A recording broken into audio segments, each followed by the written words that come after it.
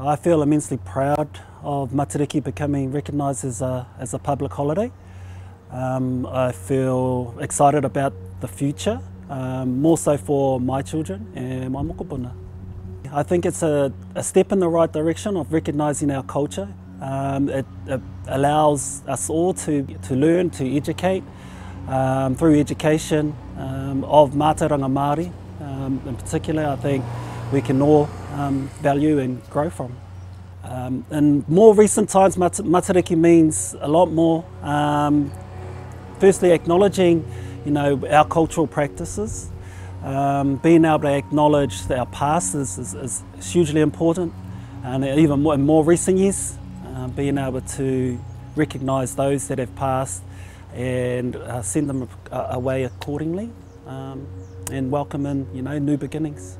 Yeah, my favourite whakatauāki is Matariki Kāinga Kore.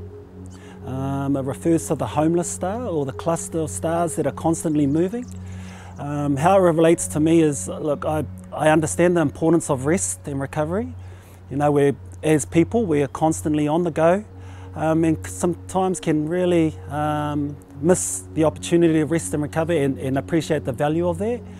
So Matariki, acknowledges that for me. It's a time to reflect, to rest and digest, and then look forward to what is prosperous in our future.